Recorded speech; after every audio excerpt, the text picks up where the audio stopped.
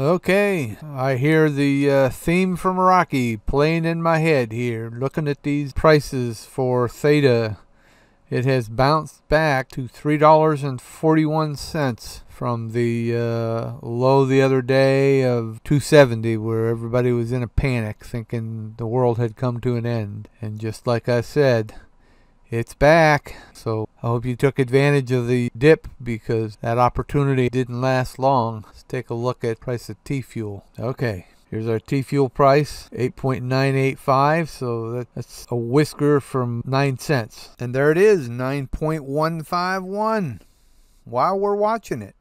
And that's back from a low of 6.375 cents in the last 24 hours. All of that wringing of hands and gnashing of teeth that everybody was going through was for naught. Pretty amazing. I hope y'all took advantage of that dip and loaded up as much as you could afford, because it's back to the races again. All right. You know, I can understand the panic when you hold a couple of 100,000 T-Fuel and the price drops 3 cents. That's a $6,000 drop in your value. But, you know, it doesn't mean anything if you don't panic sell. You hang on to it, the price comes back. You didn't lose anything. You just put yourself through some needless anxiety. And if you've been in crypto for several years like I have, you see this stuff all the time. You understand that's just the way that cryptos do. They go up and they go down. You know, I remember when Bitcoin was on a tear and it was going up and going up and going up, and there were people that were, you know, mortgaging their home, the roof over their head, to buy some Bitcoin, thinking it's going to make some quick bucks and pay off that mortgage that they couldn't afford. And suddenly Bitcoin decides to drop, and it stayed down for a couple of years, you know, and they weren't in a position to pay that mortgage that they'd gotten themselves into,